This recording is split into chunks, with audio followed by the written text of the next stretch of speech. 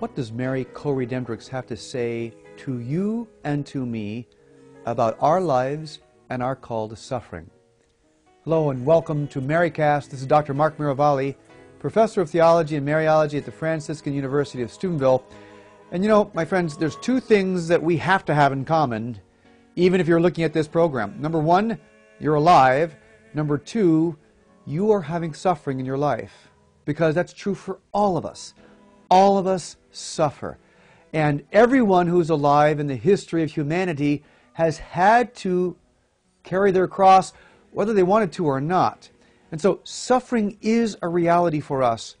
And I think some would argue that suffering is on the increase in general for humanity today.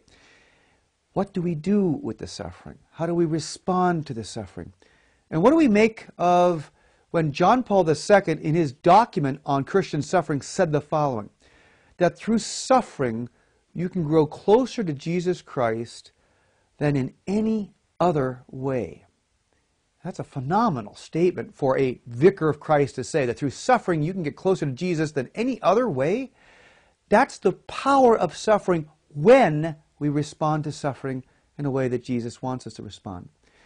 Now, every truth about our Blessed Virgin Mary will have a direct bearing, a direct relevance to the Church. Theologically, we say that every truth on Our Lady can be applied to the Church as a model. So who's the Church? We are the Church, the people of God. The people of God in union with the Vicar of Christ on earth. The people of God who hold to the creed, who celebrate Mass in union with the sacred and ordained priest. We who live the faith based on an acceptance of the depositum fidei, the deposit of faith. We are the Church. And we, as Church, will experience suffering.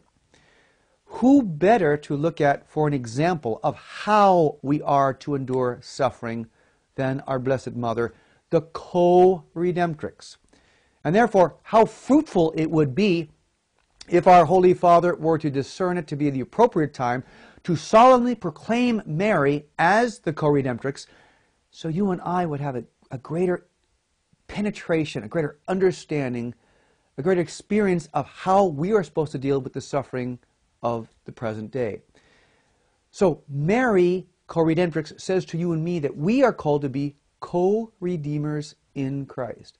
Yeah, that's the expression of Pope Pius XI in the 1930s, and Pope John Paul II on 3 occasions during his glorious pontificate, that you and I are called to be co-redeemers in Christ. Now, where scripturally are we called to understand what can that mean, and what is our task and how we deal with suffering? Let's go to the famous passage of 1 Corinthians 3:9, where St. Paul calls all Christians to be, quote, co-workers with God. Well, that tells us clearly that co can't mean equal. We're not equal with God, but we all have to cooperate. We all have to work with God in the work of human salvation and in our own salvation. And then perhaps to the most mysterious passage of Scripture, that's Colossians 1:24. St. Paul tells you and me that we are called to, quote, make up what is lacking in the sufferings of Christ, for the sake of his body, which is the Church. Make up what is lacking in the sufferings of Christ? Now, doesn't that at first hearing sound a little presumptuous?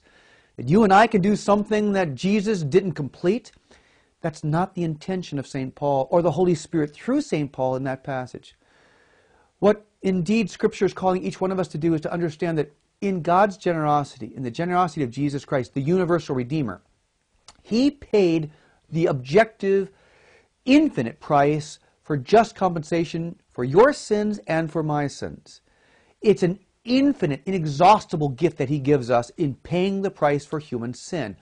But He, as John Paul II says, leaves that open to us to fulfill in this sense, that we have a role as Church, as members of the people of God in union with the Holy Father, to release by our sufferings the grace merited by Jesus' suffering, and secondarily by Mary as the new Eve at Calvary. That's right. By the sufferings you have today, this day, you can actually release graces which will cause your own sanctification and the salvation of others around us. This is what St. Paul calls us to do when he calls us to, quote, make up what is lacking in the sufferings of Christ for the sake of his body, which is the church. Now, for some that might sound rather theoretical, but when it gets to the practice, what exactly are we supposed to do? Okay, so you have a suffering in your life. I know you have a suffering because you're alive, and all of us have some suffering. You have a suffering right now. And I ask you to take a moment and to focus on the greatest suffering in your life right now. All right, you've identified it. That's your greatest suffering right now. You have two options with how to deal with that suffering. Number one, you can have it lead you to anger, to bitterness, and even to distance from God, saying, why would a good God allow me to bear this greatest suffering right now? That's option A. Option B is to say, even though I don't fully understand the reason why I'm called to suffer this suffering, as it is the greatest suffering of my life, I'm going to respond to this suffering the way Mary responded to her suffering with Jesus. I'm going to say, be it done unto me according to thy word.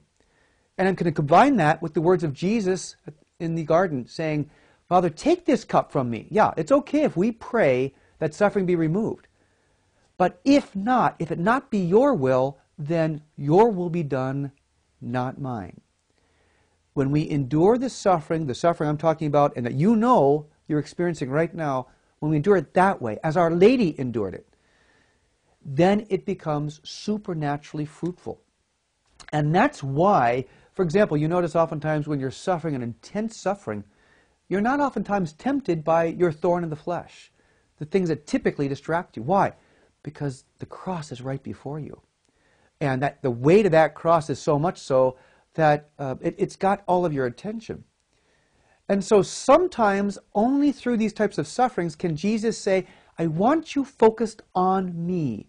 I want you remembering that at every moment of your suffering, I am in your heart if you're in grace. I'm not just around you, I'm with you and I'm in you. And I will sustain you if you keep your eyes fixed on me.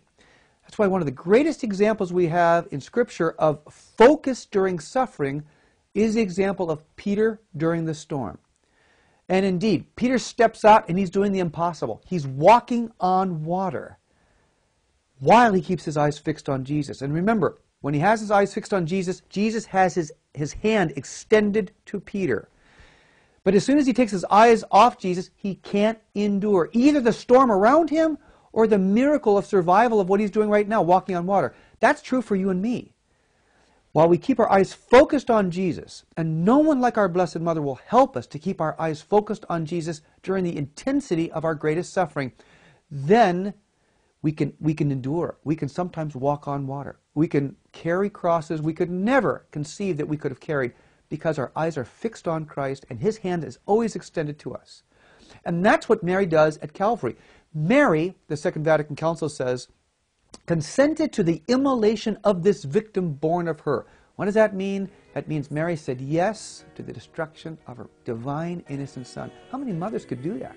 How many mothers could say, yes, I accept that my son will have to die so that many others will live? Mary does that. She's the co-redemptrix, and that's why she's the perfect example for you and me on how we are to suffer the greatest suffering we're facing right now. We're going to talk more about this in the next segment, but let me end by saying, Jesus knows your suffering. Our Lady knows your suffering. They want to help. Allow them to sustain you by trusting in Jesus and by looking to Mary as our model of suffering. She is the co-redemptrix for you and for me. This is Dr. Mark Miravalle. Thanks for being with us at MaryCast. God bless you.